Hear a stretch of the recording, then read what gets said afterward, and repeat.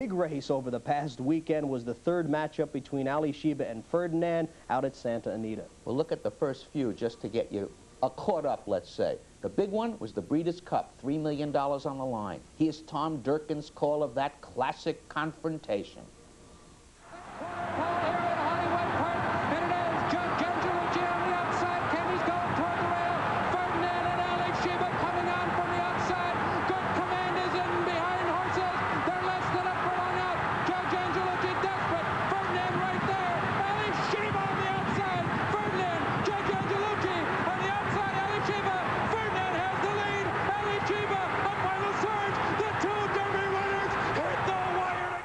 That narrow nose earned Ferdinand Horse of the Year and for a moment settled the rivalry. And the second meeting came a little more than a month ago between Alysheba and Ferdinand. It was in the big cap, the $1 million Santa Anita handicap in March. Here's Trevor Denman's call of that one. Alysheba and Chris McCarron past the quarter pole in front in the big cap. Ferdinand coming after him. Super Diamond and Judge Angelucci now drop back. They come for home. Alysheba, Ferdinand on the outside. Judge Angelucci, Super Diamond at the 8th pole. Ferdinand and Alysheba. What a race this is. Just what the fans wanted. Ferdinand and Alysheba. Alysheba's holding on at the rail. Alysheba and Chris McCarron win the big... The score was 1-1. Beginning this week, though, they both have equal weights, so to speak, both on Lasix. Today, they're both on Lasix. The race, I'm sorry, was on Sunday. It's a big race in California, practically at equal weights. It's round 3, Alysheba versus Ferdinand. The San Bernardino handicap at Santa Anita, $530,000 was the pot because these two went to the post. The distance, 1 mile and a furlong. Here again is Trevor Denman. Fields sent on their way in the San Bernardino. Alysheba breaks smartly, so does Ferdinand. Now here comes GoodTaste to take up the running on the outside. Foreign Legion goes with him between horses.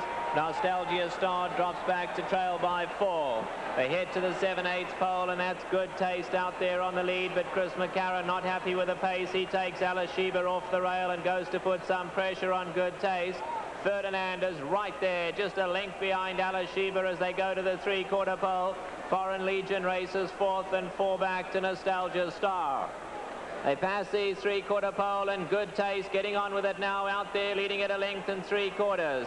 Alysheba going along very comfortably. Chris McCarron just perched up on him with that long rein right there second. Bill Shoemaker going to go up and try and keep him in there, though. There's Ferdinand going up to put pressure on them now. 4 behind that, Foreign Legion and Nostalgia Star. They pass the half-mile pole. Alysheba still doing it so easily right there between horses. Chris McCarron still sitting on him, but he's going quickly now. Ferdinand's going to go up and take him on, though. And here's the match race we've been waiting for. Alysheba at the rail. Ferdinand alongside. 127 pounds each, and they're going to go nose and nose for the wire. A length and a half back. GoodTaste is trying to hang tough in 3rd. Heads a turn for home. Ferdinand on the outside and Alysheba. Neither rider's asked for a full effort yet. Ferdinand on the outside puts his head in front. Alysheba trying to come back at him. GoodTaste running a huge race on the outside.